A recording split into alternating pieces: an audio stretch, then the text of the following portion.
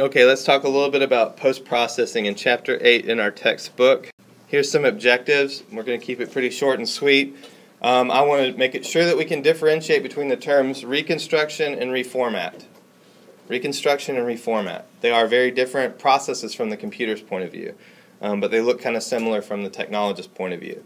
We're going to give examples of post-processing reconstruction protocols, and that's not going away. We will continue to think about post-processing reconstruction. Even next week when we talk about dosimetry, I've got an exercise related to post-processing because it is a way that we can reduce doses, making sure that we understand how post-processing should work. And then we'll illustrate various types of post-processing image reformats. And the one that's missing from this would be like the PET-CT type reformats that we can do. So fused imaging, as well as any kind of, what do they call them, attenuation corrections. I won't be talking about those. I'm just going to be talking about strictly CT type imagery formats. So I will also, to the same point, I won't be talking about radiation therapy type imagery formats. So post-processing, these scanners that we're working on now we have opportunities to manipulate both the raw data and the image data. So anytime we're doing a reconstruction, we are working with the raw data. Anytime we're doing a reformat, we will need the image data. And so in the world of reconstruction, the raw data is going to be used to create the pixels and everything for a new image. So we're literally rebuilding the entire thing. I don't know if anyone is a hardcore computer nerd like me, but I think about it like Minecraft. When you tell the Minecraft engine to rebuild a new world, that is reconstruction. It's rebuilding an entirely new world. Reformatting is when the image data is assembled to produce images in different planes or produce 3D images. So again, within the world of Minecraft, if I build a castle, I'm reformatting the world of Minecraft to have a castle in it. In this case, with the CT images, we're able to do like 3D images. We're able to do images in different planes, like oblique planes or coronal planes or sagittal planes with that image data.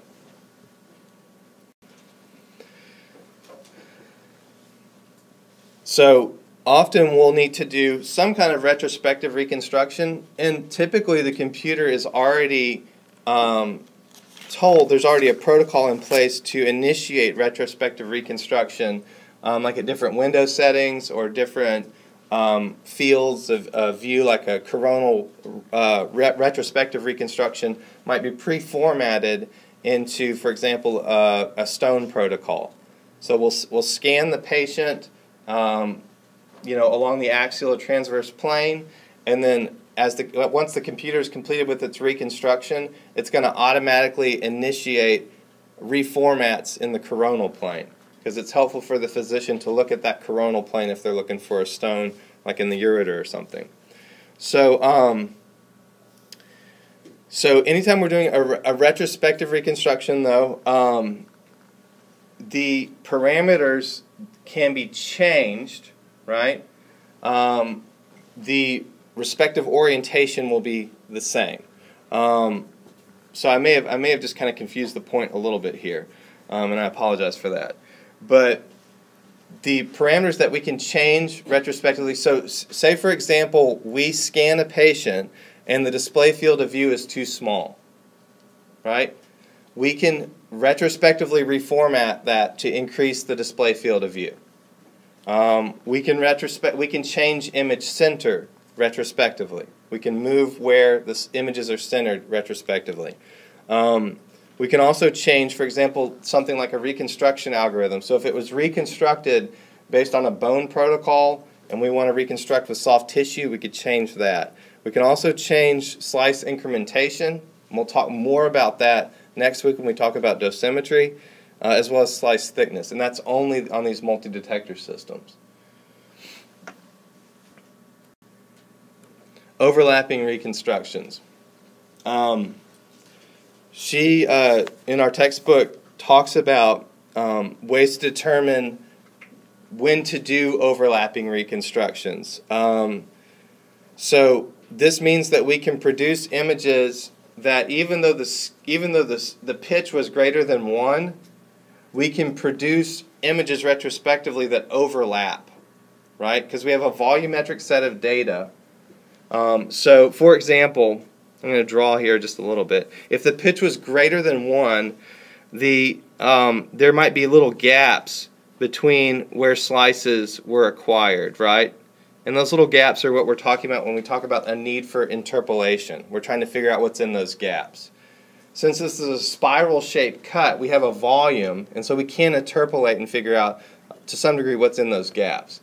But if we really want to see it more clearly, what we might need to do is an overlapping reconstruction where we tell the machine to go ahead and reconstruct additional slices that cover the gaps.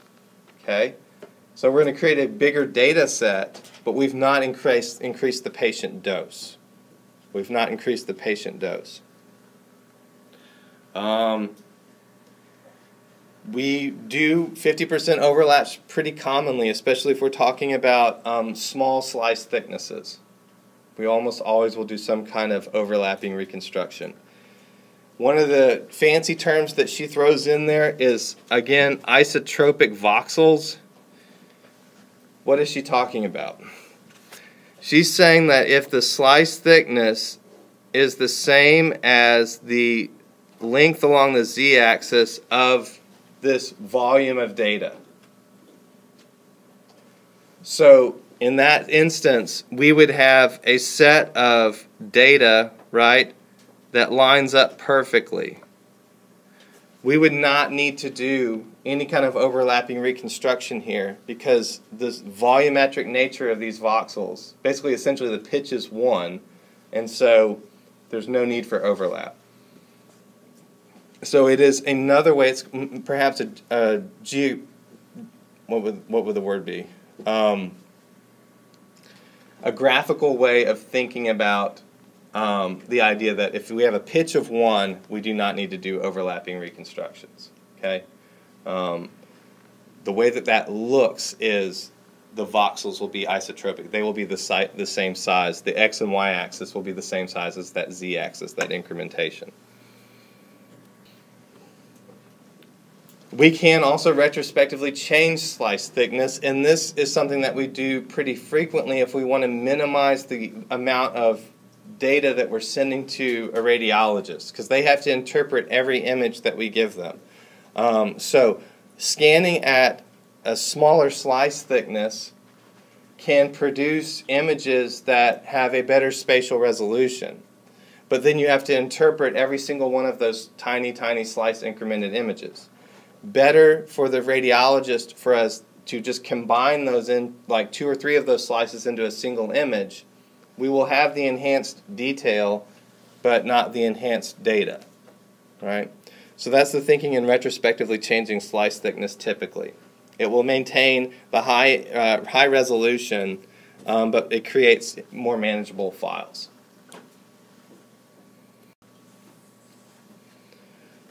When we talk about image reformation or image rendering, I typically think about reformats. So we've kind of made a distinction between retrospective reformatting and reformatting, right?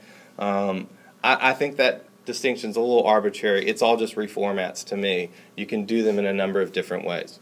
So to reformat a CT study, all the source images must have an identical display field of view, image center, gantry tilt, and no gaps. Okay? When I'm talking about gaps, I mean like not like pitch gaps. I mean like I scanned the person's chest and I skipped over the abdomen for some reason, and then I scanned their pelvis. If I did that on a single acquisition, I would not be able to, it would limit the way that I could reformat. I could select just to reformat the chest, so I could limit the area that I wanted to reformat and work around it, but I cannot work around like a change in display field of view. So we used to see this some in the past, or if you're ever doing like a neck, chest, abdomen, pelvis, sometimes the display field of view for the neck will be really small, and then the chest will be larger, and the abdomen will be larger, you would need to maintain the same display field of view, the same large display field of view throughout, if you were hoping to do any kind of coronal reformats or 3D reformats, or for fusing the images in PET-CT, or for treatment planning in radiation therapy.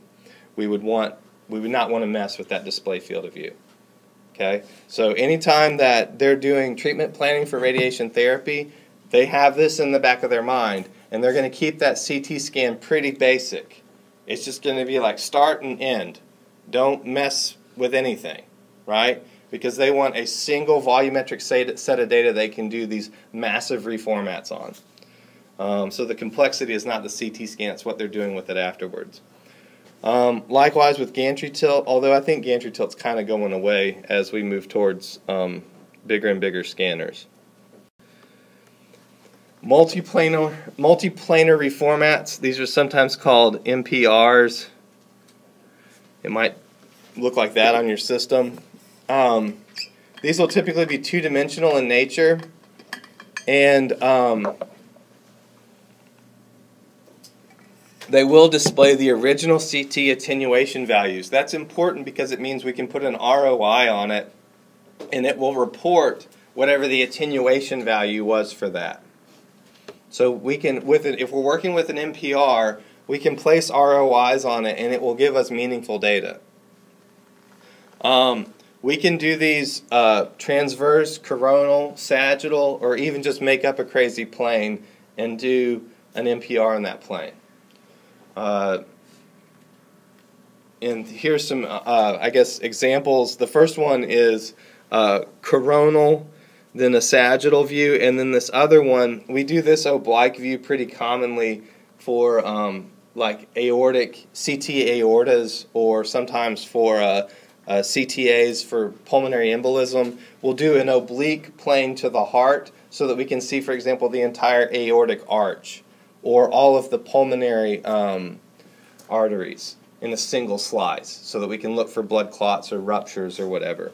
So we'll do it at an angle that just prioritizes the aorta or pulmonary arteries. Curved planar reformats, these are pretty fancy, and they normally do require some kind of third-party software. There are some scanners that have preset curved planar reformats that work well. But what they've done, if you can imagine, I believe this is the common carotid artery and its bifurcation, right, into the internal and external carotids. If you can imagine the carotid arteries in your mind on a single side, at the point of the bifurcation, one goes internal and one goes external, right? So the idea of seeing both the common carotid artery and the arteries after the bifurcation on a single slice is impossible. If I was just looking at it in a sagittal plane or even in an oblique plane, the way that these things diverge, I would not be able to see them on a single image. So what I'm going to do is I'm going to tell the computer, I'm actually going to plot waypoints along the carotid arteries. So up the common carotid, past the bifurcation, I will plot both the internal and external, right? Then the computer is going to create, if you can imagine this, a slice protocol that is curved exactly like what I told the structure is curved. So it's going to make a wavy knife blade, if you will, and that wavy knife blade is going to slice through the patient until it hits, and I'm able to see everything that I need to see on a single slice. Does that make sense? So this is getting pretty fancy already. We are manipulating the data in all three dimensions as well as in time, because if you look, the reason I'm able to clearly delineate that's a common carotid artery and not a vein is because it is very patent with contrast. So the arteries have contrast in them, the veins do not. So this was taken right in that instant when there is contrast in the arteries but not yet in the veins.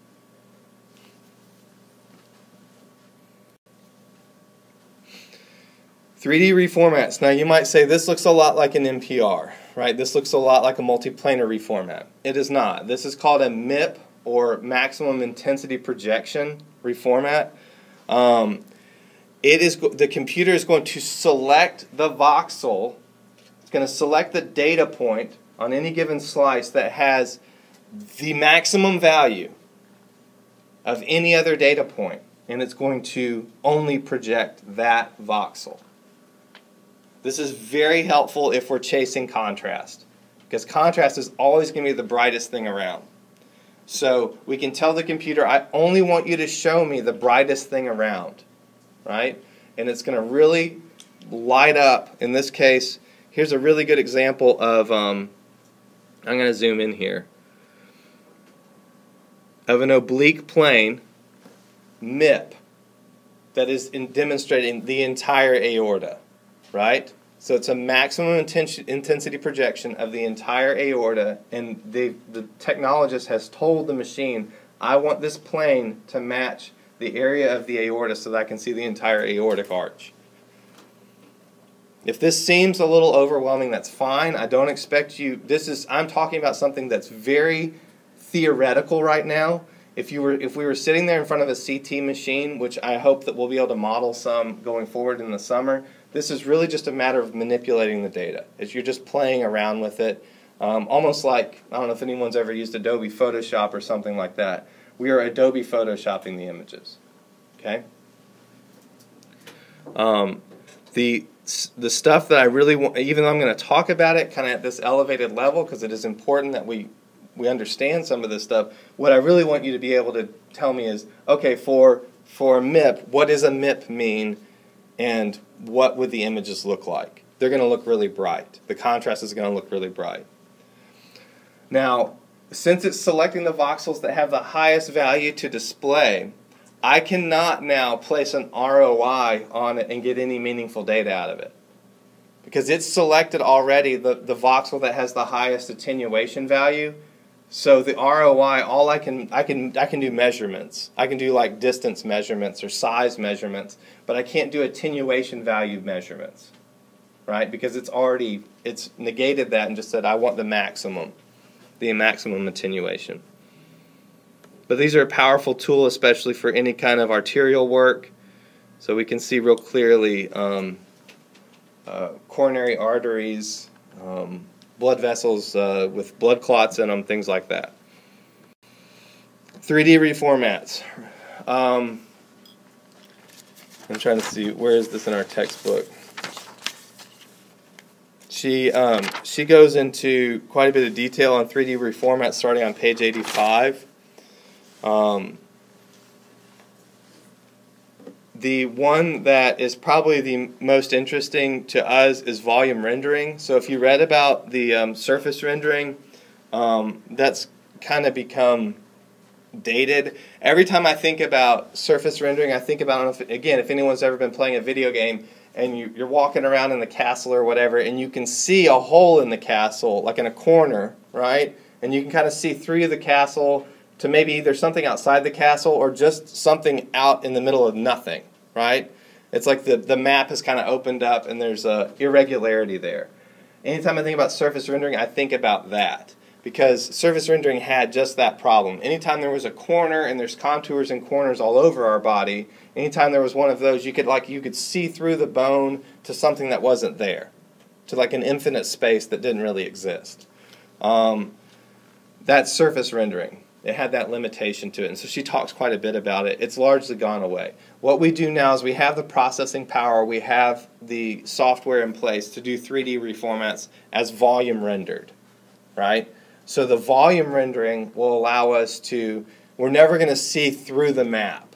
There will always be some material within the map. Another way to think about it would be like a piñata versus a stuffed animal. Right? Piñatas are always going to be hollow, right? They're always going to have that surface rendering is always going to render the surface of it, the interior will be hollow. Versus a stuffed animal will always have cotton or something inside of it, right? I don't know if anyone's seen, what is it, Stranger Things or whatever, that has a really weird stuffed animal in it. So this 3D structure, we can create it as a semi-transparent thing. And this volume rendering has become the favored model for the reasons that I've just talked about, and all of the voxels will be used to contribute to the image. So it requires extra processing. In fact, it almost always requires a separate workstation, or perhaps even that we send the data somewhere else. Like there are labs, for example, in San Francisco, where you send them the data and they will do the 3D rendering. Okay? Becoming someone who is good at 3D rendering is one of the reasons why there's terms that sometimes evolve in the literature like super tech. I don't know if you've ever heard the term super tech, but a super tech is a super user, right, who has access and who understands how to do things like 3D rendering, right?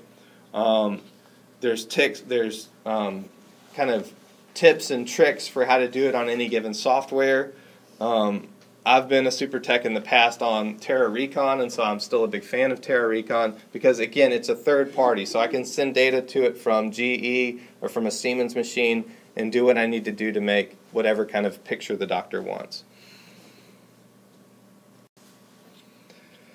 We can also do endoluminal imaging, and this is, when we talk about this, we're talking typically about CT colonography or virtual colonoscopy.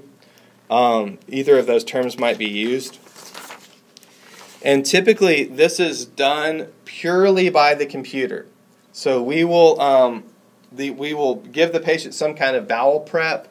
We will do a CT scan. I think a lot of times there's air contrast that's used as well, so the bowel needs to be completely clear. We will introduce air contrast to the large colon. We will scan the patient on their belly and then also on their back. And then the computer will create these images that look like, again, something out of a creepy video game where you're flying down a tunnel and that tunnel is the person's colon. I don't know how else to say it. So the power of this is that it allows us to detect polyps, particularly ones that are deeper, like in the ascending colon. Sometimes, for whatever reason, the GI doc might not be able to get a scope all the way up and around every bend that they need to get to. So in that case, that might be a good candidate for someone to get this endoluminal imaging. Or a BE, yeah. Yeah, I don't know which is worse, the barium enema or the air enema, and you have to flip over on your belly and your back. Both sound kind of miserable, but it's better than cancer, I guess. Region of interest editing.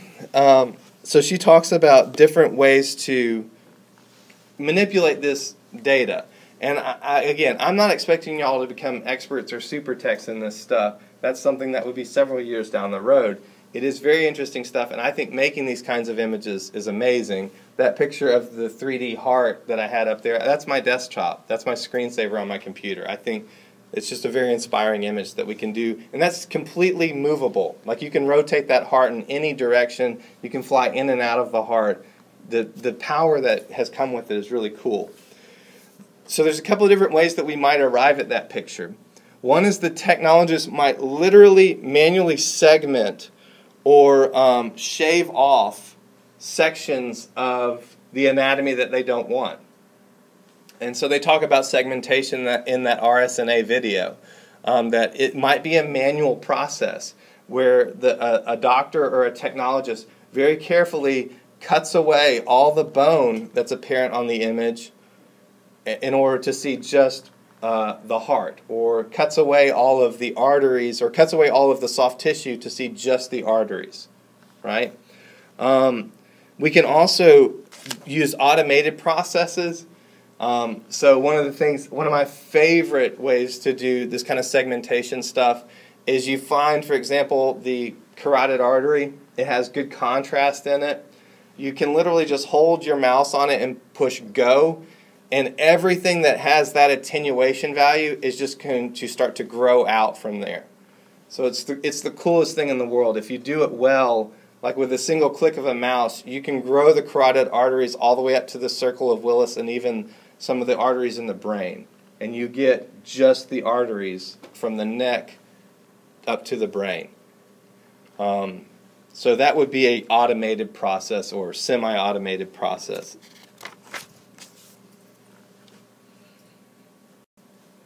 This is important.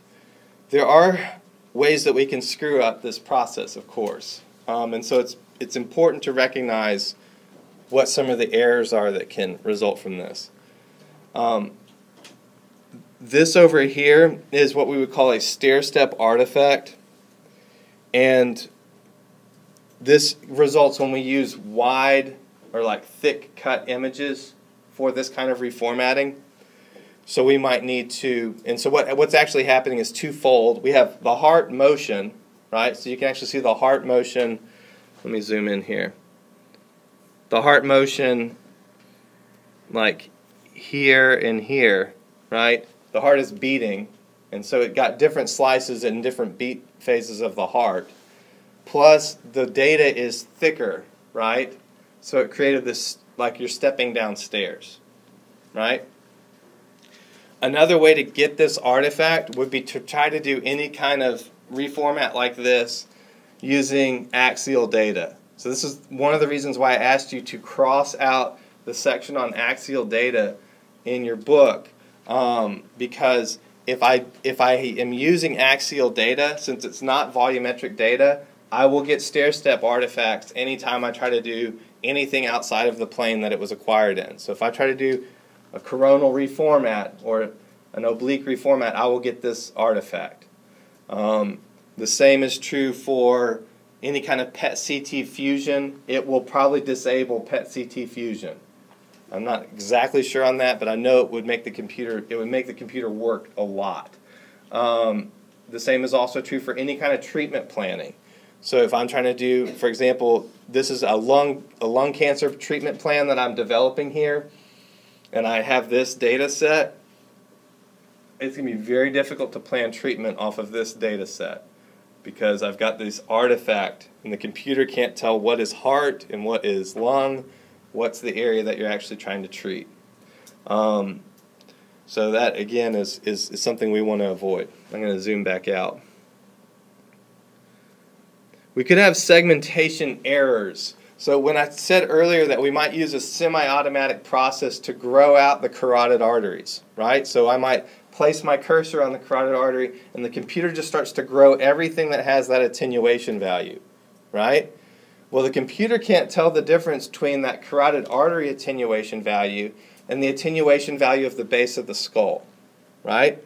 So when the carotid artery gets to those funny little channels that they go through to get into the brain, the computer will start to then grow out the skull as well, right? So I will then probably either have to recorrect it or maybe do a region of interest edit where I shave away the bones of the skull from the carotid arteries. That would be a segmentation error. When in the video, in the RSNA video, they were talking about how significant segmentation errors are for 3D printing. So if I just want a map of, for example, a fracture, like a skull fracture, we're going to do a repair of a skull fracture, but we want to map out exactly what the fracture looks like.